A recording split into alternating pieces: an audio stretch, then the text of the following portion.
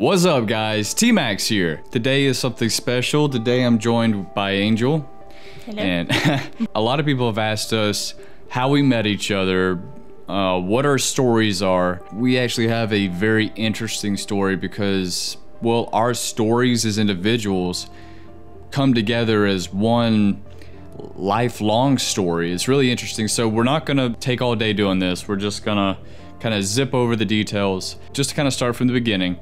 When we were younger, both of our moms were into the flea market scene. They would get a bunch of crap together, especially her mom, who was like the pro at it. They would get all this stuff together and they would drag us down to the flea market. And we went to the same flea market, Kitty's Flea Market in Albany, Georgia. And I don't ever remember seeing her because it was such a big place. You could run around and kids get lost, not wearing any shoes, just getting dirt all over their feet and crap. It was amazing, like, that we didn't get snatched up or something. And then there was also, tell them about the horse arena. There was a horse arena around the corner from my grandma's house, and we were living with my grandmother at the time. And I used to always kind of cut through the woods and go watch the people barrel race and all that kind of stuff in the horse arena. Well, my dad lived down the road, like 2 minutes from the place, but my mom did the barrel racing stuff there. Yeah. So yeah, we were on the same page. So his mom was actually one of the people riding the horses. So I could have been watching his mom, you know, do barrel races and stuff the whole time, and probably even seen him out there and not even realized it because we were young, and I was probably pouting over in the corner because my mom took my Power Ranger toys. There's an actual old picture of me doing that. I got my cowboy hat on and stuff, and I'm just pouting next to a fence. So beyond those two things, we went to the same high school. Funny thing is, I went to a private school, Tift Area Academy, and then in the 10th grade, I transferred to Worth County High in about 2005. The same year, she graduated. So as I'm coming into Worth County, she is leaving. So we just barely missed each other. So that's 3 places at least that we just barely missed each other our whole lives. After I graduated, I went to Brewton Parker College for ministry. And about a year into it, it just shut down. They just shut down. They really screwed a lot of people over. They didn't give us any warning. They just shut down. And I kind of wavered in my faith. I was going there for ministry. And I kind of wavered in my faith because I was like, I'm going for ministry. I thought I was doing the right thing, but yet I still got screwed. And at the time, like right after that, I got married. I don't think any of you knew that, but I got married. I was 21. 21? And no, I'm not. Well, I got married. I got a job at Applebee's in Tifton, Georgia.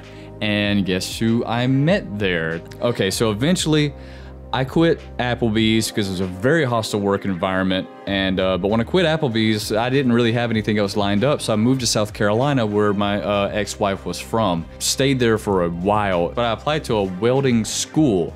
And out of 300 people, I was in the top 1%. And so, but top 1% of what? 300 people. We took a test, and I was in the top 1%. Oh. She thinks I'm a dummy. Look at you. Shut up. All right. I was waiting for months for them to get back to me. I waited so long. It wasn't working. I left, and I came back to Poland, got a divorce, and by the time I got a divorce and moved back to Poland, they called me, offering me the job.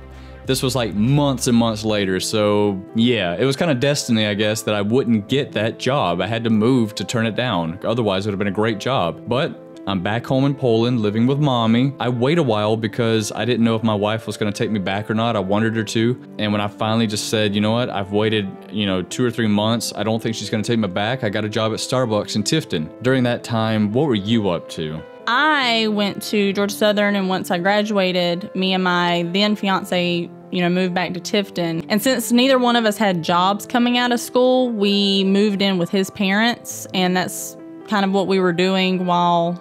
Never do that, by the way. Yeah. Because I did the same thing. It is...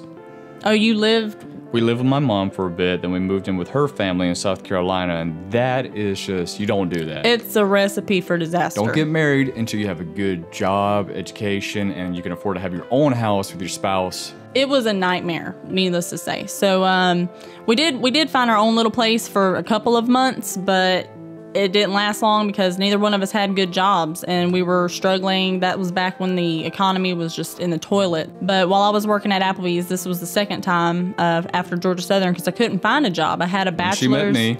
Yeah. I had a bachelor's in biology, and I couldn't find a job anywhere, not in Tifton. And I actually applied What was that? Keep talking.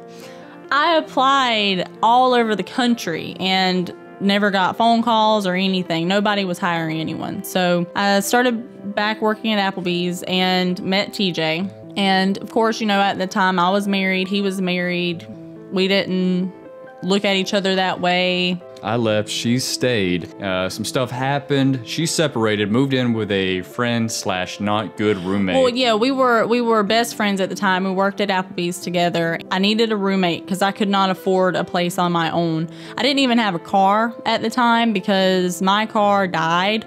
I bought it, and 3 weeks later, it exploded. Boom! Sorry, it was just such a good opportunity. Just push through it. Your eardrum will grow back. No worries. All better. What's pretty funny is that at this time, I was over at the house that she stayed at with this guy. It was funny because she didn't like me because I was a Christian and she wasn't at the time. She was agnostic. She had faith when she was younger, lost the faith, and at this time she does not have her faith. I don't even know what I brought up. I probably didn't even bring up anything, but she knew I was a Christian, so she did not like me. She was just mean to me. And it's funny I was defensive towards you, I guess. You are still defensive. All right, but I even remember Kane was her dog. She's had Kane for 9 years. Mm-hmm. I even remember a time when we started dating, we went to the vet that she had always been taking Kane to, and I was like, this place looks really familiar. It's because I had taken her and Kane to that vet years before we started dating, and she didn't even remember it. Nope. So well, I got so many car rides from so many different friends and coworkers and stuff because I didn't have a car, so I didn't remember you. She remembers somebody took her and Kane to the vet one time, but didn't remember who. Yeah. And I was like, that was me. And so it was just really interesting, which means I meant so little to her that when she saw me again, we started dating, she didn't even recognize me. You left your husband, you moved in with this other guy who is gay, so they weren't together, they were just roommates and friends. And she met another guy. Now, tell us about that guy. All right, this other guy that I met him while I was working at Applebee's. He was a customer, just came in one night, and he was relentless. I was not attracted to him, did not like him in the least bit. I guess that's kind of my pattern. I don't like people, and then they grow on me like a fungus, I guess. But thanks. I started just chit-chatting with him, and long story short, we ended up going on a few dates. I really started to fall for him and like him, and I'm summing up a 4-year relationship here. So we were together for about 4 years. We got together, got engaged, bought a house. I found out earlier on in our relationship that he had cheated on me, but it was one of those like first strike. We worked through it. Later on, I found out that he had cheated on me at least 3 different times with 3 different women at least. He was talking to a lot more. When I found out the last time, it was actually the day after his birthday. We were out celebrating his birthday, and his mistress sent me a Facebook message and kind of outed him. Then I finally had enough. I finally left. I prayed for the first time in like 10 years because I just needed guidance. I didn't know where to turn. I didn't know who to turn to. You know, I owned a house with this person. I didn't know what to do.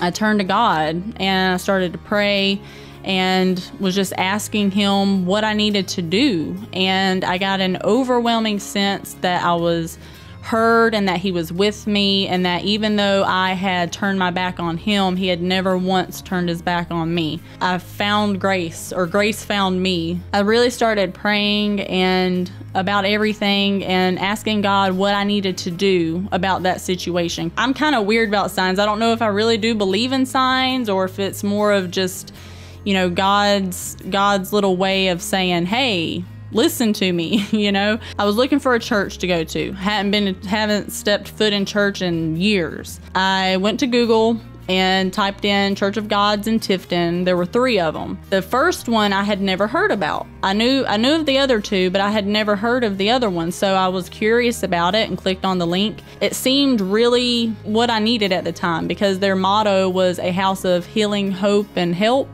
Something like that. 3 H's. Yeah, so, and that's what I needed. I needed healing, I needed hope, and I needed help. So, so I had already decided, okay, that's where I'm going to go. I'm going to go Wednesday night just, you know, as soon as I can. That same afternoon, I go to the doctor's office, and on my way home, this white car just pulls out in front of me, and I'm having to slam on brakes, and I'm on the phone with one of my friends, and I look at this car, and I just burst out in tears and started crying while I was on the phone with my friend, because this car had LSU stickers and stuff in the back windshield. So LSU is my team. So I see this white car with LSU stuff all over it.